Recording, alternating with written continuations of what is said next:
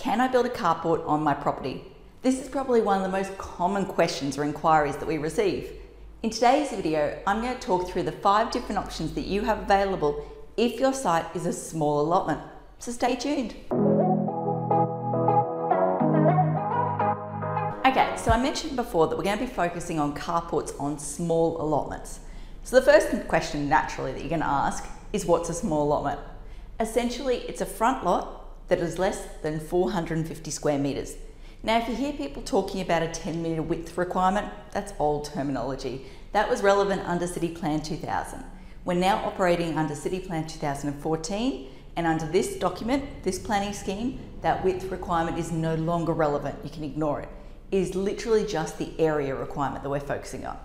It also technically covers rear lots less than 600 square metres, but really today we're going to focus on front lots because that's where we tend to see these inquiries the most. So what is a small lot? It's a front lot less than 450 square metres in area. Next question, what's a carport? I know it seems pretty basic, but there is actually some rules and requirements here.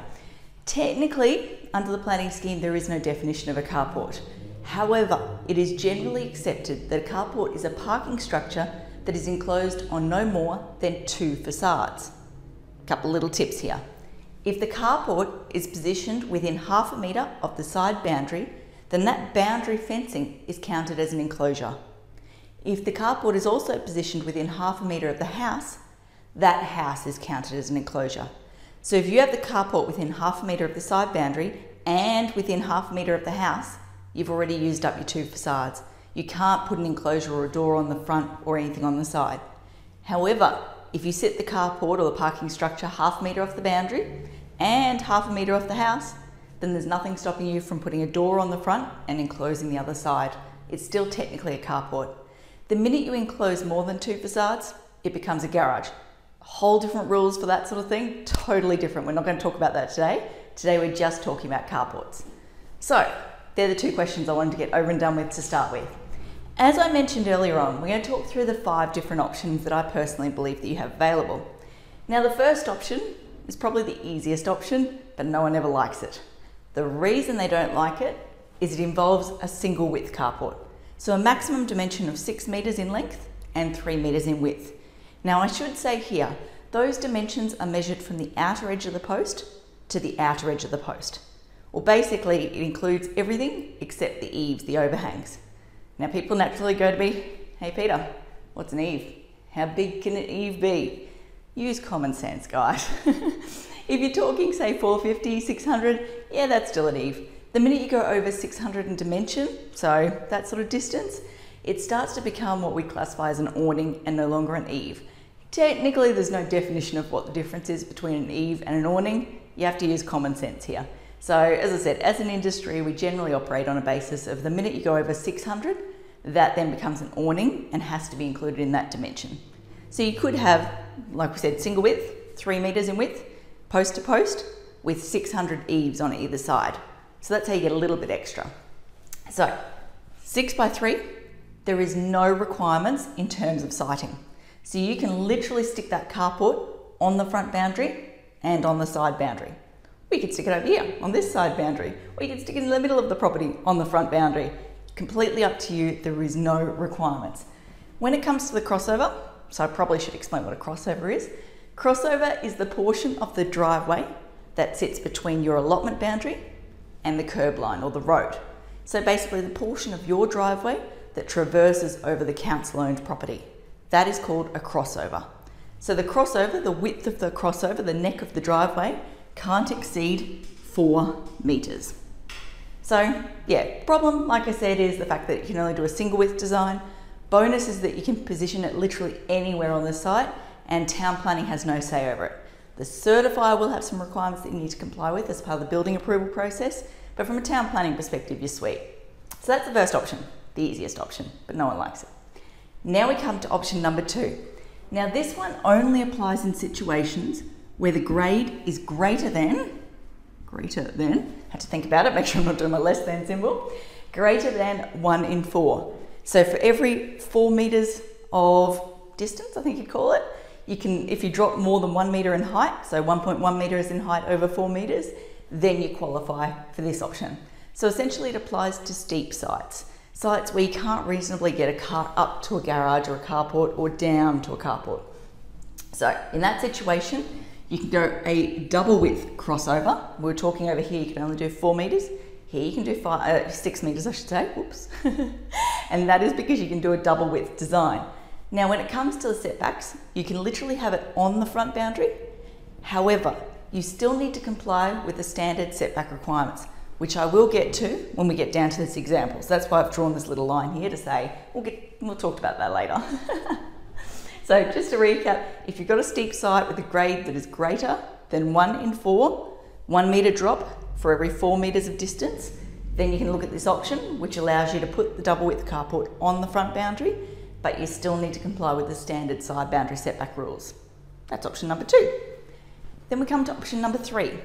Now this option allows you again to have a double width design. However, it only applies to blocks that are greater than 15 metres in width. Let's be real, if your block is less than 450 square metres in area, if it meets that small lot definition, it's going to be extremely rare that you'll find a situation where it's greater than 15 metres in width. I should say actually greater than, that's probably a bit more technically correct. In this situation, you can do a crossover that is 4.5 metres in width. The problem comes in up here. So, and down here I should say. So let's go 2 metre front setback and 1.5. Man, I'm impressed with myself. I'm actually remembering these dimensions off the top of my head. Okay, so you do a double width carport. By the way, those triangles, they're meant to be cars. Roll with me here. Okay, so you can be 2 metres off the front boundary, 1.5 off the side boundary, but only on allotments that are greater than 15 metres in width. And it allows you to have a crossover up to 4.5. See, on this example, you do actually need that extra 6 metres in width because it's hard to manoeuvre a car from a standard 4 metre wide crossover directly into a double width carport. Meow. Starting to dance here. But when you've got 2 metres distance between the boundary and the actual parking structure, you can go from a reduced crossover and manoeuvre into that double width. One more constraint on this one I should have mentioned, and that is the entire site cover. So the ratio of roof area to site area cannot exceed 50%. That's the other, so I guess rule, requirement, stipulation, that's a better word, stipulation you've got there.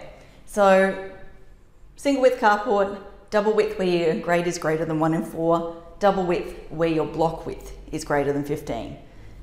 Next example we come to down here. So this rule, or this option here, talks about complying with the building envelope requirements. So essentially you need to comply with council's standard side setback and front setback requirements. Now, stick with me here, this is a little bit complex. Let's start with the front boundary setback. It needs to be between 3 and 6 metres, but it's based on your neighbours. So if your neighbours are set back a minimum of 3 metres, or if they're closer than 3 metres to the boundary, you can go 3 metres off your front boundary. If your neighbours are 6 metres or more from the front boundary, you can go a minimum of 6 metres. These are all minimum dimensions I'm talking here for you. If your neighbours fall between somewhere in 3 and 6 metres, you can go as far forward as them. Let me just go back and say this again. So your setback needs to range from at least 3 metres up to a minimum of 6 metres, depending on what neighbours you have. If your neighbours are closer than 3 metres to the front boundary, you can go as far forward as 3 metres. If your neighbours are 6 metres or more off the front boundary, you can go as close as 6 metres. You can go further if you want. Why would you? No one ever does, unless it's a really weird site. And if your neighbours, whichever neighbour you want to pick off, if one of them is closer than or within that 3 to 6 metre mark, you can go as far forward as them, but you can't go any further forward than them. So, like I said, ranges from 3 to 6 metres and you still comply with the building envelope requirements. Now, this is where it gets a bit complex. The first option here, what do we have? Let's start with 0.5, that's a nice easy one. So you need to be 0.5 metres off the side boundary up to a height of 3 metres. So, sorry, I should say 3.5. Yeah, almost got that wrong. Whew. So if you're half a metre off the boundary and your wall for your carport or your height of your carport on that boundary is no more than 3.5 metres in height, sweet. If you want to go as an alternative, 0 metres, you can, let me just write a few numbers down, 3 meters within 1 meter. Okay, let me explain this here. Let me jump over this side. If your site is positioned within the low density residential zone or the character residential zone 2, so sub precinct 2, which is the infill precinct, not character residential 1, then you can go 0 meters on the side boundary when you have neighbours written support, and that neighbours written support needs to be in the form of a statutory, that's a mouthful, statutory declaration, there we go. The wall can't exceed 3 meters in height and you can't be positioned within 1 meter of any habitable windows on the neighbour's property. So that one, yeah, technically you could probably get 0 meters off the boundary as of right.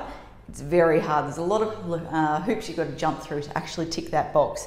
So I'll just say it again, you need the neighbour's written support in the form of a stat dec. You need to be no more than 3 meters in height, and you need to make sure that your wall is not within 1 meter of any habitable windows. So kitchens, kitchens, lounges, bedrooms, they're all habitable rooms. So not within 1 meter of any of those rooms or windows to those rooms on the neighbour's property. And it needs to be only LDR or CR2 zone. It can't be the CR1. And that's, I'll be honest, most of the inquiries that we receive are for the CR1 zone. So that's why we can't actually utilise that requirement there. So more often than not, what you end up being is you have to be ½ metre off the boundary, no more than 3 meters in height. That height can be a problem if you've got a sloping site, because obviously your wall starts to get bigger at the back of the property as it slopes away from the road, etc, etc. Now, we had a 4 metre crossover here. So again, you've got another small crossover, but because you're going from you've got a larger setback there, it's not too bad, it's not too scary, you can make that work. Now, option number 5 we come to. Each one of these here that we've talked about is covered by exemptions. Doesn't actually trigger the need for a town planning approval. You can go for your life. You still need building approval, don't go too crazy, you need certified sign-off. This option here essentially involves lodging a town planning application. Lodging a development application to get council's approval to do something that isn't covered in these first 4 options. So you can literally do whatever you like in terms of crossover widths. Generally speaking, council doesn't like to go over 4.5 anyway. Sometimes they'll go up to 5 metres. And back in the old days, when I say the old days, under the old planning scheme, it was quite common for us to seek approval for 6 metre wide crossovers. Council was happy with it. They were throwing it around, they were happy. Unfortunately, like I said, these days, they tend to be a lot more tight on those rules and requirements. They don't like to go over 4.5. If you're really lucky, you can get 5 metres. It's really going to come down to what's in the street. So if you look up and down your street and you see a heap of double width crossovers that are all 6 metres in width, yeah, that gives you a lot more chance. If you look up and down the street and everyone's got single width crossovers, yeah, you're going to struggle to get anything bigger than that there. In terms of setbacks, okay, so these meet the acceptable solutions or the exemptions. This one technically triggers assessment against the performance outcome. So when council's looking at the performance outcome, they're looking at a few different things. Number 1, consistency with the street. So if you look up and down the street within your block, if you can find 2, ideally 3, 2's probably okay, examples of other properties where they've built carports in the same sort of position as you're proposing. So by that I mean if you want to go on the front boundary, they're on the front boundary. If you want to go on the side boundary, they're on the side boundary. If you can find those examples, ideally also small lots, then that's good. You tick that box, happy days. If you're relying on examples in the street behind, the street down the road, or a couple of blocks down the road, council's not going to consider those. They need to be within the immediate streetscape. In other words, the block that you're within, and ideally on your side of the road, and ideally, just to put another criterion out there, on small allotments. So that's the first thing council looks at. Second thing council looks at is the amenity impacts on your neighbours. Access to daylight, sunlight, privacy, all of that sort of stuff. If you can go to your neighbours and you can get a letter of support off them, that shows that there's not going to be any impacts on them. Obviously, they're not going to provide a letter of support if they're concerned about what you're doing next door. But don't get too excited. I reckon probably 75, 80% of the time, people respond to me and go, yeah, I've known Joan next door for years. We're best mates, we're sweet. He'll give me a letter of support, no worries.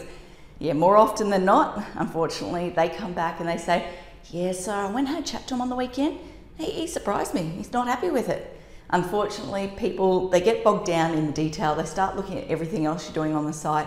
They fail to realise you're only asking them to comment on the carport. They start to think about all the potential impacts and it just doesn't go to plan. So don't automatically assume that you will get your neighbour's support or the client that will get the neighbour's support. because unfortunately, as I said, track record shows that more often than not, people freak out when they get asked for support and they just don't provide those letters. So just talk them through it, make sure they realise that you're only seeking approval. Let's say you want to go on the boundary, you're only seeking approval for a 1/2 metre reduction. Say you want to go on the front boundary, it's only 3 to 6 metre reduction. Just explain to them that what the alternative is one of these 4 examples. So it's not as if they're approving your carport in the front of the property. What they're approving is a slight reduction in the front or the side boundary setbacks, or a slight increase in the crossover width, all of that sort of stuff. So just explain that to them so that they understand what they're actually commenting on. What have we talked about? Consistency, amenity. Okay, next thing to look at is what is next door. So if you're planning to do a carport here and right next door is another carport, we've got a good situation. Or if you're planning to do a carport here and there's a bucketload of dense, mature vegetation next door, happy days. If you're doing a carport and you've got someone's primary open space next door, a space where they spend a lot of time sitting around, trying to absorb the sunlight, trying to chat to each other, that's a little bit harder. It's a bit hard to argue that you won't impact on their amenity, their access to sunlight, daylight, privacy, all of that sort of stuff, if they've got a decent area at the front there. So, as I said, vegetation, parking structures, pathways, things where people can't actually sit for extended periods of time, that's a massive advantage. So, I think that covers all the performance solutions. Yes, all the things we look at when we're actually trying to justify this option to council. One thing to keep in mind is you're still going to be up for some crazy costs and timeframes when it comes to these sorts of applications. If you can demonstrate there's a bucket load of examples in the street, the neighbours are on board, then there's a good chance that RiskSmart, which is council's fast track process, will take the application on. That means you get a 20% discount on council's fee, which brings their fee down below $500, and it means you get the approval within 1 to 2 weeks. If you've watched some of our previous videos, you would have heard me say that people will often throw out the term 5 business days. Technically, that 5 business days doesn't start ticking until they've receipted your money. There's a few things that has to happen before we get to that point, so I always like to say 1 to 2 weeks. If, however, you have issues with demonstrating compliance with the performance outcomes, so if you don't have examples in the street or you don't have neighbour support, to be honest, I probably wouldn't lodge it for you because I think I'd be wasting your time and money. But if it's not quite eligible for RiskSmart, but it's just over the border or the threshold, then you'd go via the team. That's where you're looking at full council fees and probably 2 to 3 months as a guide in council. So yes, the council fees are not too huge, but once you add on the cost for getting the plans prepared to a standard that's actually suitable for town planning, keeping in mind that the plans that the certifier needs and the plans that council needs from a town planning perspective are totally different. These ones can be very, very basic. These ones need to have a lot of pretty pictures and things in them. So once you account for the cost of getting the plans done, the council fees, the fees to get a private town planner to do the actual job for you, it starts to go up and up and up. And as I said, if you're going by the team, you're looking at 2 to 3 months, it's a big time frame. So when you consider that, and you consider the risks involved, like I said, if you don't have neighbour support, if you don't have examples in your street, again, I stress the fact that they have to be the immediate streetscape, not the block down the road, then you need to actually look at one of these 4 examples here, because these ones are givens. They're ones that you can do automatically. You don't need to worry about council approval for those things. This one does have the extra cost, timeframes, and risk. What else do I need to say? So we've covered those overlays and neighbourhood plans. Okay, what we've talked about here today is just focusing on the small lot rules. I've not considered the overlays, like the traditional building character overlay, specifically the local character significance sub-precinct. I haven't considered any of the neighbourhood plans. Those 2 different things, the overlays and the neighbourhood plans, can completely change all of these rules and requirements. So you need to consider those separately if they apply to the property. Like I said, we're just looking at small lots, lots less than 450 square metres for a front lot in this situation. I think that covers everything I wanted to say. If you're interested in looking at carports, or if you've got a client that's interested in a carport and you're not quite sure whether it would actually qualify, like for RiskSmart, or whether it might qualify for a team application, what the chances of success are, why not just send it through?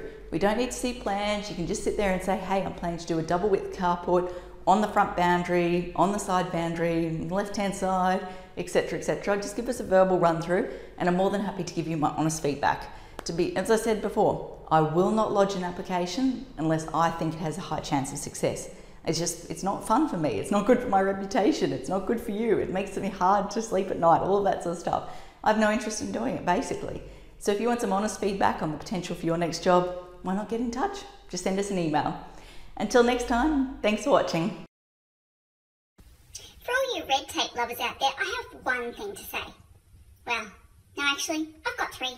Number one, the advice provided in these videos is general in nature. It's not site-specific. You would be a silly Billy to go and make financial decisions based on this advice without first checking with the town planner. Don't be a silly Billy. Number two, Brisbane town planning is in no way linked to Brisbane City Council. The views expressed in these videos are my own, not council's. So if you don't like them, blame me, not council.